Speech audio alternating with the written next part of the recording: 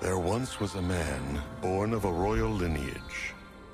Though royal by birth, his life was without glory nor prestige. A boy left alone in the world, fighting and bleeding for survival. The bravest sword on the cruel battlefield. This crimson-haired warrior.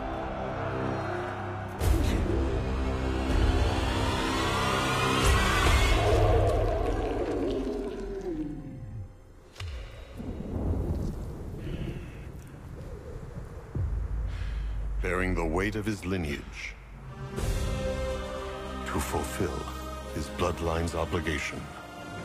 He who fights against his destiny through the power within him. Motivated by the past, driven by bloody memories.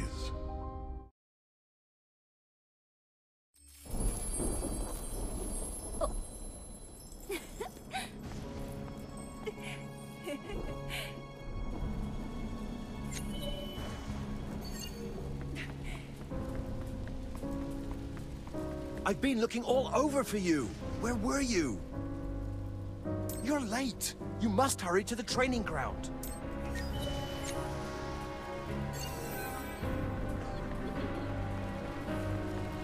Uh-oh, so Buford looks a bit upset.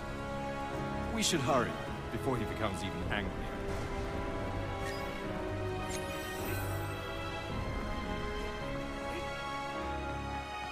You're late yet again. I thought I once told you that time is as precious as gold. I have no choice but to report to the Duke if your tardiness continues. Since you are late, we'll begin training immediately. Are you ready? Then let's get started. Today, we will proceed with combat training. You'll learn how to use the sword against that scarecrow. Go and swing your blade.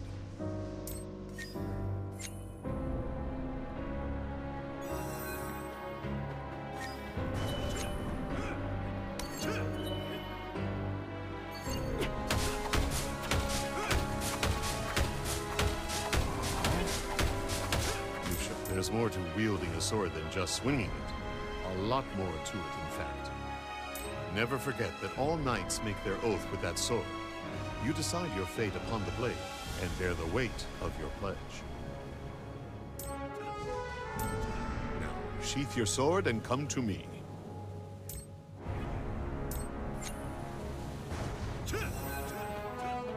You are the direct descendant of the great hero, King Depardieu's eldest son, Archduke Lowen. You are in the line of succession to inherit House Deckard, as well as the throne. That is why you must keep training. The status of a monarch isn't just given, it must also be earned. Do you understand? Now, next we'll...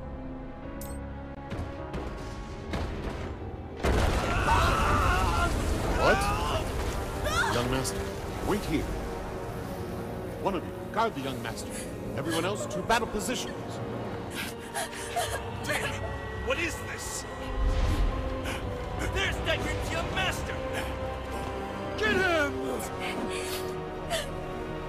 Young master, run!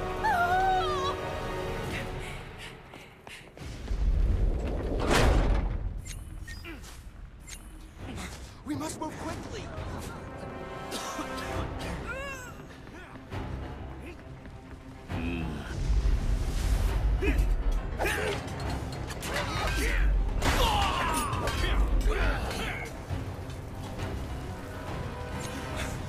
I'll join the fight. Go now.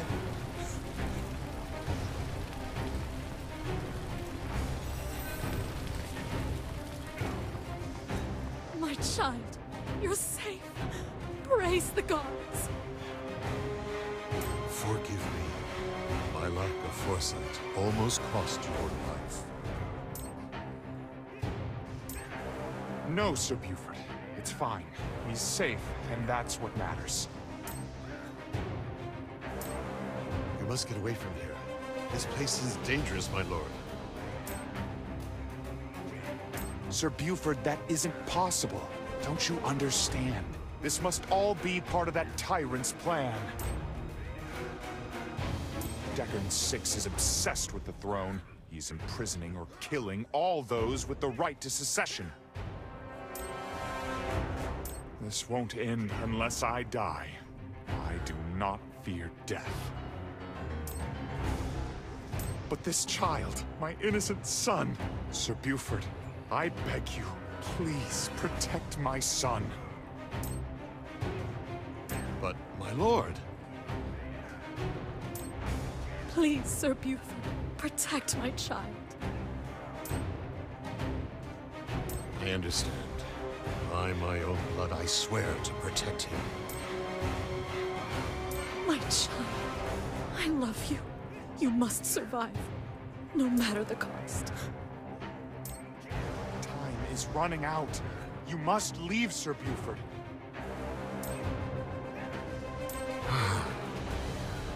Go now, and keep close to Sir Buford.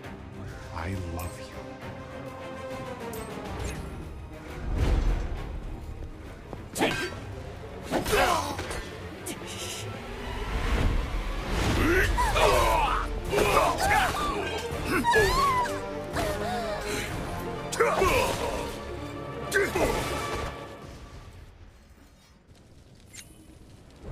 We're taking a hidden passage. Just a little further now. I will make a path. Follow me.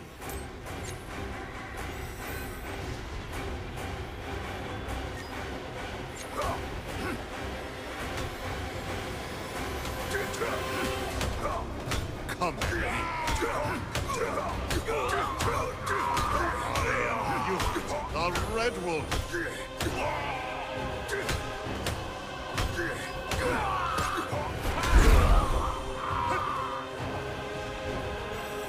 I'm scared.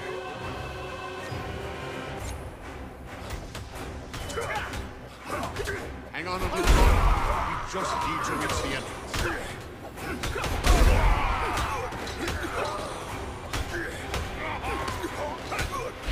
Quick, to the door. We must get away from the mansion.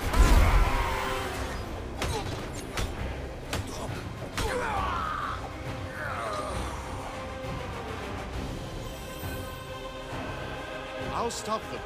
I'll follow soon. Go now. Like your parents said, you must survive.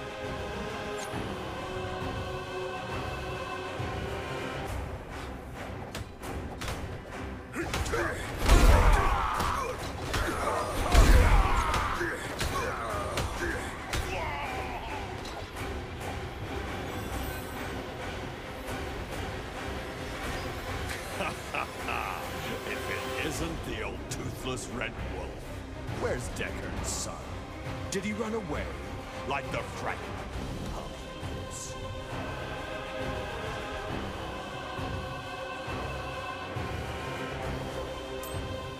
Well, it doesn't matter. I can drag him back here anytime I want. Today, I'm finally going to taste the blood of the Red Wolf. Come! Come! You won't get past me. The world was a merciless place for a boy left kinless, thus defenseless. Pursued by foes, days of fear ensued. And hunger followed him like a shadow. All he had for enduring the brutal winter was his warm breath on frozen hands. Amid such agony, however, was the loyalty and love of the elder knight, Buford.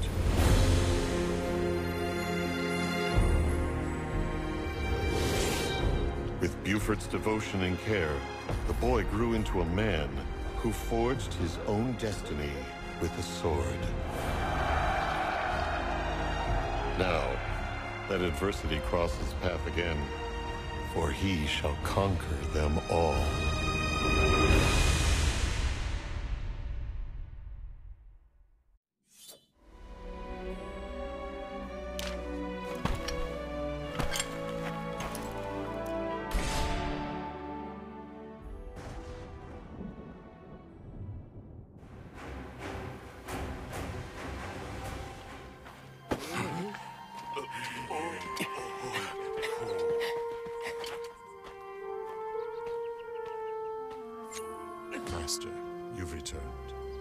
relieved to see you unscathed.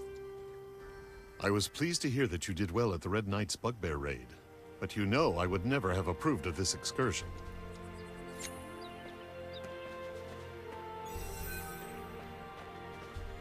I can see that these fetters are frustrating you. Come to think of it, it's already been a decade since we hid away on this remote island to escape our pursuers. Very well then. If you can manage to become an official knight, I'll be able to rest at ease even if I give you free rein. Still, you must keep in mind that with freedom comes responsibility.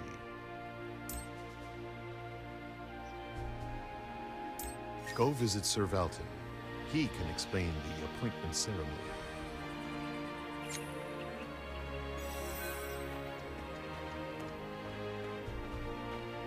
We Red Knights have protected the Talking Isle for generations as proud royal knights. We have always upheld this duty, even through hard, dark times. When Prince Depardieu sought refuge here, for instance, or when Copricus was resurrected. It would have been an honor to appoint you as one of us. Unfortunately, we will have to postpone that for a while. Recently, the number of missing has grown at an alarming rate. Those on the search mission have also gone missing, including the head of the appointment ceremony. So, for now, I'd like you to join us on another search mission to find our members. Elisa, I will leave you in charge of this mission. The two of you can work together. I'm Alyssa. Let's cut to the chase, as we don't have much time. We'll investigate the North Island first, since that was where the members were last headed. Let's stock up on what we need first. This is a green potion. It's an essential item that makes you faster.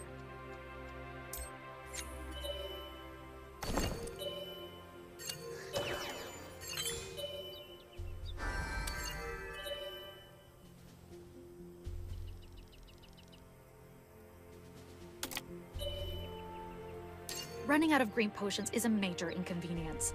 Don't forget to buy them in advance from the general merchant. Come to think of it, I've heard your name before. You're famous for your audacious red hair. I also heard you can be quite reckless. Either way, I don't really care as long as you do your job.